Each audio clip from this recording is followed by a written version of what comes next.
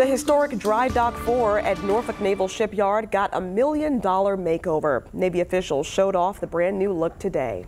Casey Baylor shows us how the new renovation will support the shipyard. We are all bearing witness to living history and the modernization of a 255-year-old shipyard. Since 1919, Dry Dock 4 at Norfolk Naval Shipyard serviced several Navy ships, though officials say the historic dock needed major upgrades. Previously, the submarines were too large to come in. After working on a series of updates, Norfolk Naval Shipyard officials cut the ribbon to welcome the new changes Wednesday.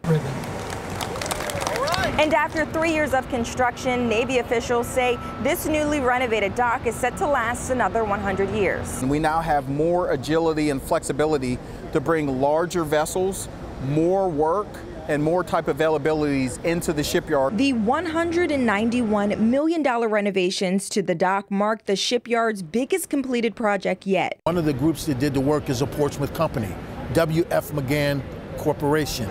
Not only did we have a hand in this, but we had workers who participated in this, who live right here in the city of Portsmouth. It's really important for national security that we're able to bring in those ships, do the maintenance as quickly as we can, and then get those ships back out to sea so they're ready to be there for what the nation needs those ships to do. In Portsmouth, I'm Casey Baylor for 13 News Now.